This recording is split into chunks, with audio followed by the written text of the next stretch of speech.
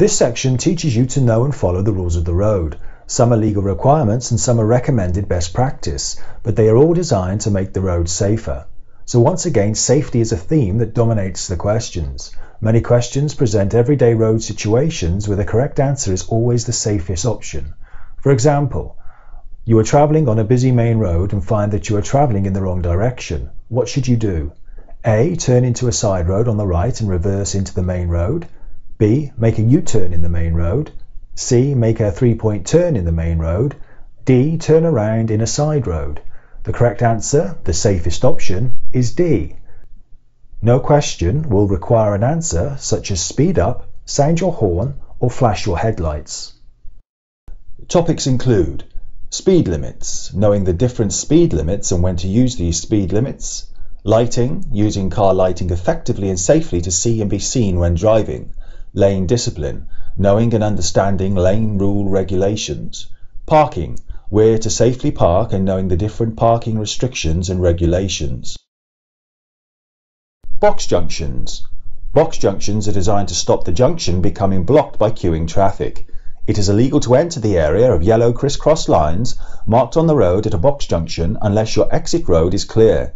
The one exception to this rule is, you can enter a box junction when you want to turn right but are prevented from proceeding by oncoming traffic or right-turning vehicles.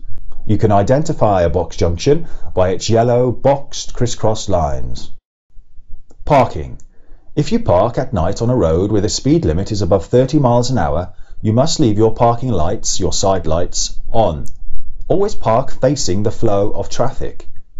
Where not to park: on the pavement, at a bus stop, in front of someone's drive, opposite a traffic island, near a school entrance, near a junction, on a clearway, on a motorway, on a pedestrian crossing, or inside the zigzag lines either side of it. Reversing. You must not reverse for longer than is necessary. Never reverse from a side road onto a main road. When reversing into a side road, the main hazard to oncoming traffic is when the front of your vehicle swings out. If you're not sure whether it is safe to reverse, you should get out and check before you start to reverse. If you can't see clearly behind you when reversing, ask someone to guide you. Example question. You are reversing your vehicle into a side road. When would the greatest hazard to passing traffic occur? A. After you've completed the manoeuvre. B. Just before you actually begin the manoeuvre. C. After you've entered the side road. D. After the front of your vehicle swings out. And the correct answer is D, when the front of your vehicle swings out. Roundabouts. Cyclists and horse riders may stay in the left-hand lane even if they are turning right. Going straight ahead. Signal left just after you pass the exit before the one you will take.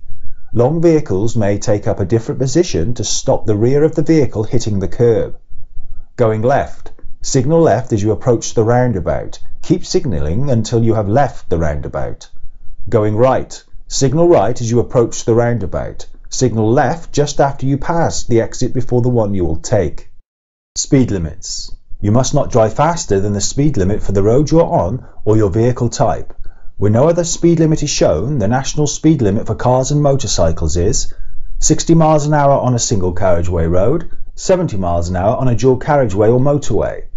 When these vehicles are towing a trailer or a caravan, the speed limit is lowered to 50 miles an hour on a single carriageway road, 60 miles an hour on a dual carriageway or motorway. Where there are street lights, a speed limit of 30 miles an hour applies unless road signs tell otherwise.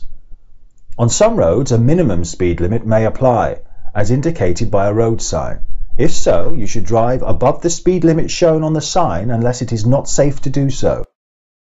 Key signs: no stopping, no waiting, end of minimum speed limit, national speed limit applies, park in a bay and pay during the time shown, markers that indicate a concealed level crossing.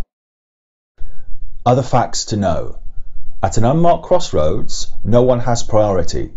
The nearest you can park to a junction is 10 metres, 32 feet. You may drive over a footpath to get to a property. You must not drive in a cycle lane marked by a solid white line during its period of operation. Do not drive in a bus lane during its hours of operation. The hours of operation will be marked on a sign. You must not stop where an urban clearway is in force. Never park in a disabled-only parking space unless permitted, i.e. you are a blue badge holder. A cycle lane marked by a broken white line means you should not drive in or park in the lane unless it is unavoidable. When waiting at a level crossing, if the red lights continue to flash after a train has passed, you must continue to wait.